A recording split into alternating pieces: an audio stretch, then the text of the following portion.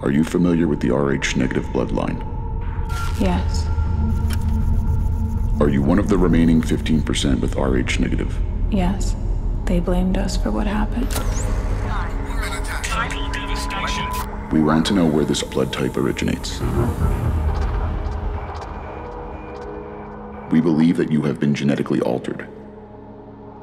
You people have no idea that we're trapped. No one gets out. No one. We ignore truths for temporary happiness.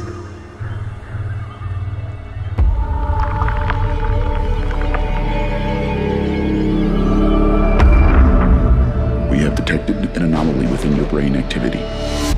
Sometimes I don't know if I belong here.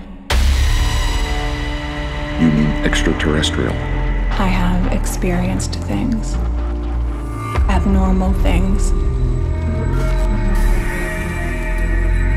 The mutation in your blood is highly concerning. It's rapidly evolving. Lower body temperature, higher blood pressure, increased psychic abilities.